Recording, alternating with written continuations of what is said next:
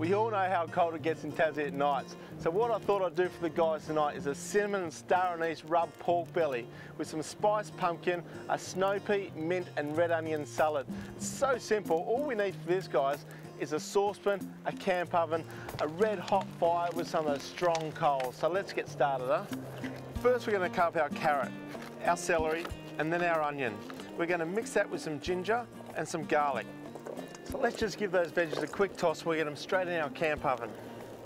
We'll place that on the bottom like that. We'll bring our pork belly forward. This is our little cinnamon, star anise and sea salt mix. Just want to get that on and really rub it in that pork belly skin. So I've scored the pork belly, and don't be afraid to get lots of that mix rubbed in. So once we've rubbed all those spices in, we can get it straight in the camp oven. Place that on top. We grab our chicken stock and our soya sauce. Just don't pour that over the top, just pour it a bit off to the side. So once that stock's in, all we need to do is pop our lid on, take over the fire and get it cooking. While that pork's cooking, let's get our pumpkin diced up, slice your snow peas, julienne your onion and pick down your mint. That should be just about ready now, so let's have a look, huh?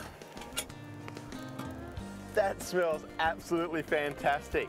So we basically need to put a bit of Chinese 5 spice on our pumpkin, bit of salt and pepper. Just give that a light toss.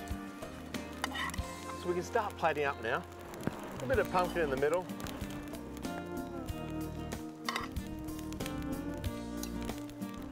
So let's get that pork out. So let's take a nice slice of that pork off.